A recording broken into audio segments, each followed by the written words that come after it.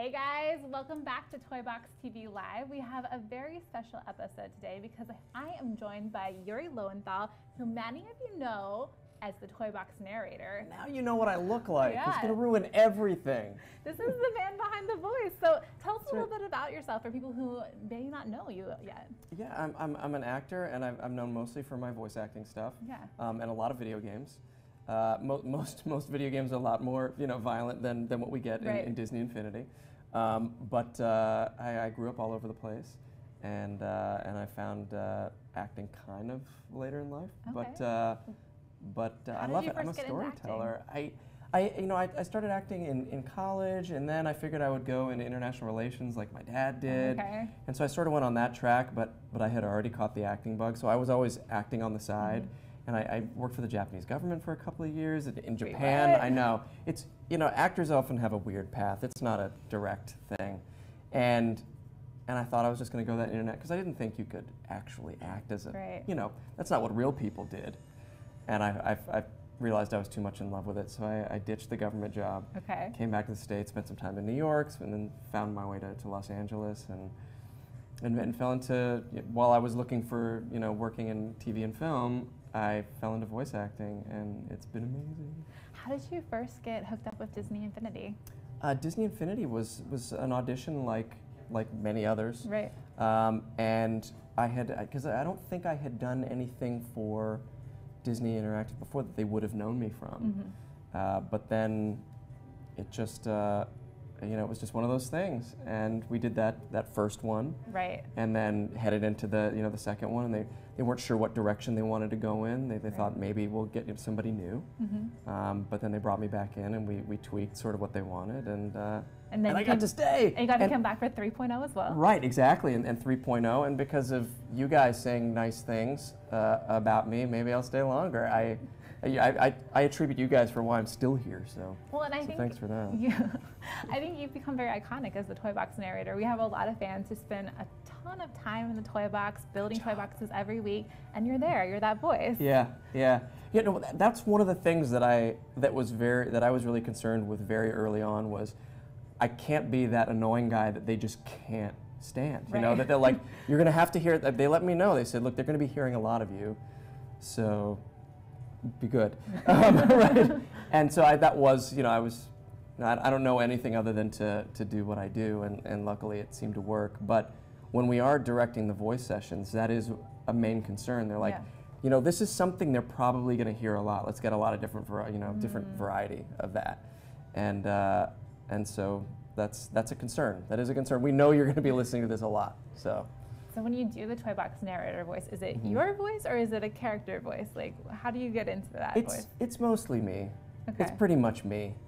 A little more, they were also worried, or one of the concerns was, look, we don't want you to be talking down to anyone. So that's another thing that we're paying attention to. We want your narrator to be Toy Box Buddy, who knows, how things work. So.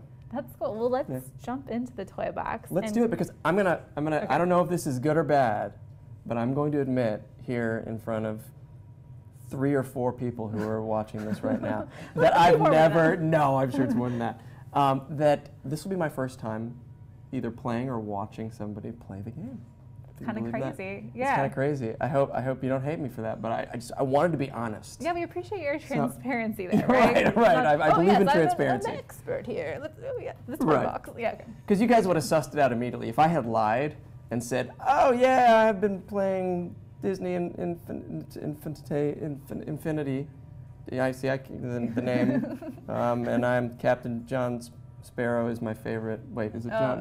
See, you would, I just would have messed it up, and you would have caught me. Do you have a favorite Disney Infinity character? I think Infinity Apprentice was wondering, is there a character from Disney Infinity? A character from Disney Infinity? It's tough because I've been a huge Marvel and Star Wars buff since I was a kid. So as soon as that came in, now there's so many to choose from. I know. Evidence here. The first thing I did when I came in, I just started Googling all just because there's so many of these that I haven't seen before. I mean, Danny Rand, Iron Fist. That's That goes way back for me. That's cool. That's a unique pick. That's not the one I thought you were going to Right? pick. See? Cool. You thought I was going to go Captain America just because you saw those pictures on the internet of me dressed as Captain America when I was 6 years old, didn't you? I didn't, but now I need to Google that. Busted.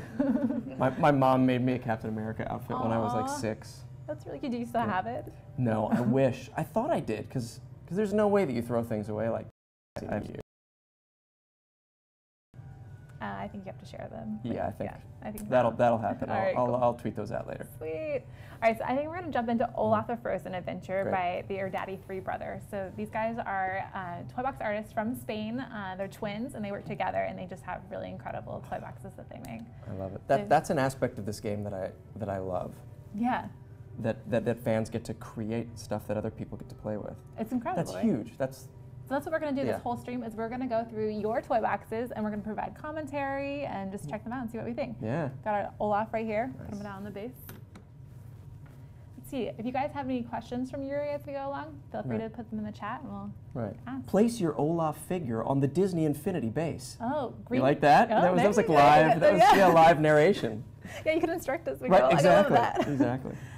Green Cap says, ask Yuri to talk about his book for voice acting. So do you have a book, right? My wife, Tara, and I wrote a book called Voiceover Voice Actor, What It's Like Behind the Mic. And it came from people, contacting us, email, Twitter, saying, hey, I want to be a voice actor someday. Yeah. What do you, how did you do it? And so we would write these long emails back saying, well, like I said at the very beginning of this, it's a twist, everybody has a twisty path, but here's what worked for us. And we had to keep doing that every time somebody asked. And Tara said, wouldn't it be easier if we just sort of all put it in a book, and that way the next person who asks, you can just say, here's a book, and it's got all the stuff in it. Speaking of narration, I think this one needs narration. Sometimes it is made of magic. Other times it is pure imagination. And in rare occasions, it is a bit of both. But the real magic is all the things you can do. Have you ever asked how a snowman is born? Oh, you just need one of those magic sparks, your imagination, and cold. But you better focus on imagination. Princess Elsa will bring us all the cold we need. Are you ready? I'm ready. I'm ready too.